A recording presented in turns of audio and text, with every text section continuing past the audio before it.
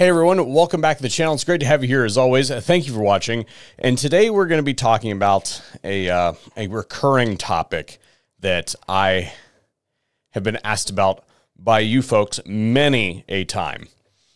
And that is, we in the gun industry have a certain code of ethics that we expect the manufacturers that work here adhere to. And I could speak it for an hour on what that code of ethics says, but basically, if you violate the code of ethics, you are a traitor brand. And it's very easy to identify them. You know it when you see it, right? Like a Springfield Armory, Rock River Arms, a Liberty Safe, right? Like they just jump right at you, a Team Wendy, etc., etc., etc. You know them when you see them. The question is, how is it possible to achieve redemption and save your company after having made a major misstep like one of these companies? Is it just donezo? Should you just pack up and throw in the towel? Or do you have an opportunity to salvage your company and move on and do great things? And the answer is yes, you do. And today I'm going to give you my playbook for how you can accomplish that. Fair warning, you're not going to like it. Capitalism break time. Today's video is brought to you by Mission First Tactical. Many of you out there will recognize this brand as a producer of accessories that you use on a regular basis. However, new for 2024, they have a line of drinkware items that are mocked up to look like certain things.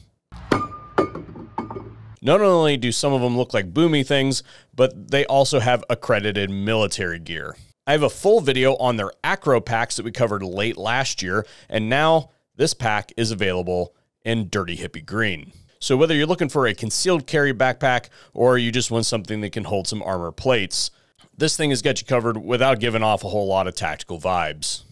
I'll have a discount code listed in the pinned comment down below and also over the affiliates page, so if you're interested in anything from Mission First Tactical, then you can use my code and get 20% off. I have friends that have worked at some companies that have made some bad decisions. And I've heard them whine and complain how the gun community is a very unforgiving place and you don't really get a second chance if you screw up at the real level and all that sort of stuff. And I say, no, that's not how it works. We've seen these redemption arcs play out in the gun community before. And I think the most prolific one to point to, the easiest one to point out would be Ruger.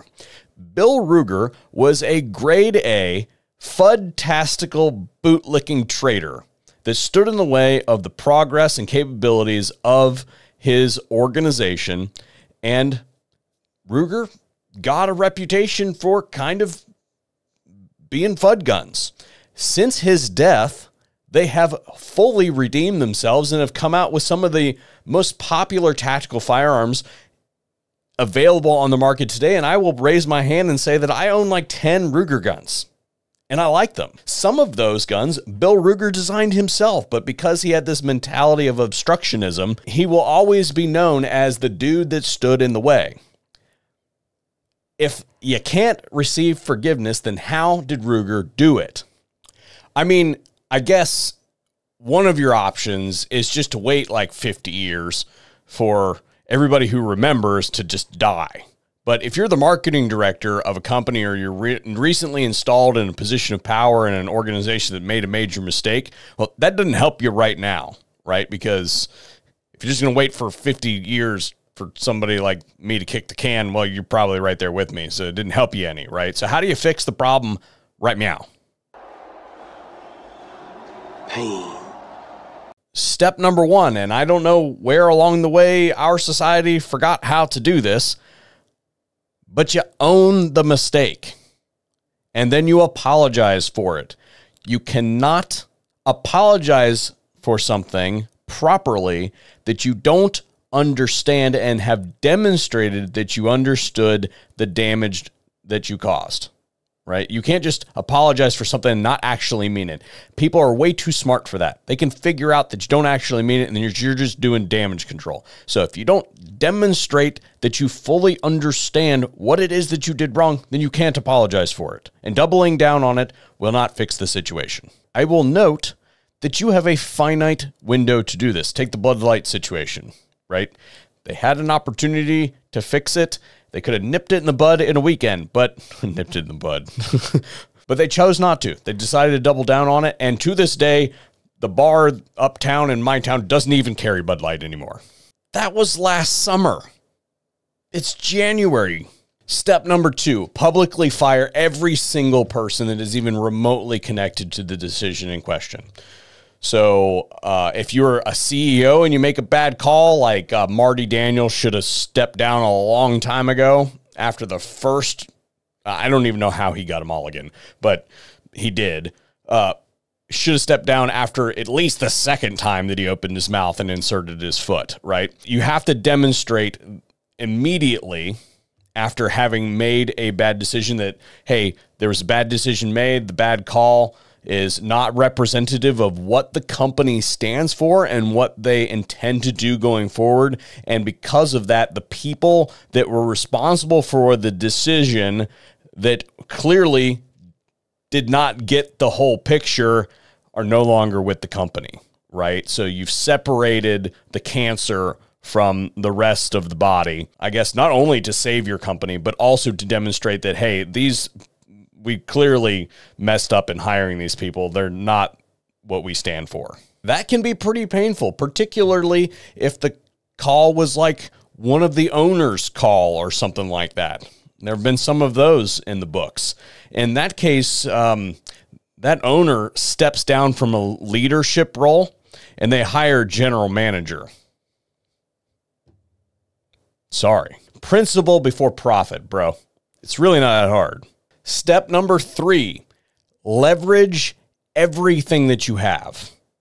Any war chest that you have, any really good engineers that you have, any intellectual property that you have to come up with the best idea that you can execute in the next couple months.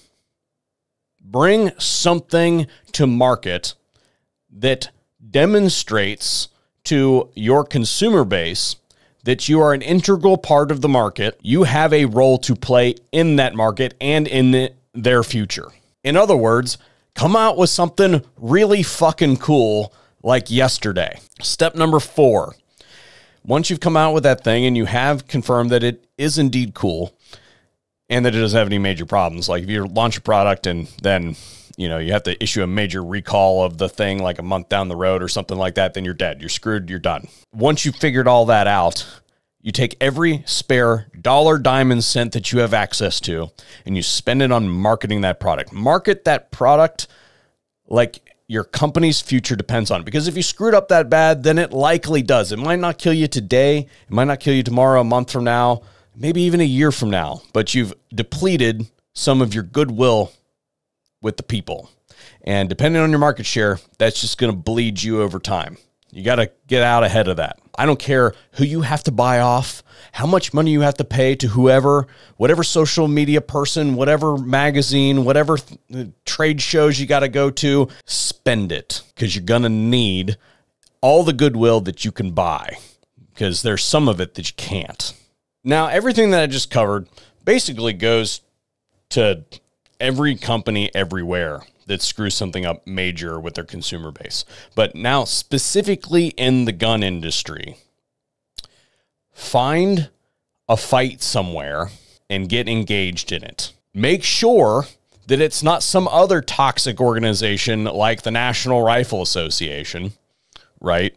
But pick an FPC or GOA or something like that and ask them, call them up and be like, look, just be frank with them. We need to demonstrate that we have Second Amendment principles. We screwed something up, and clearly everybody thinks that we're sellouts.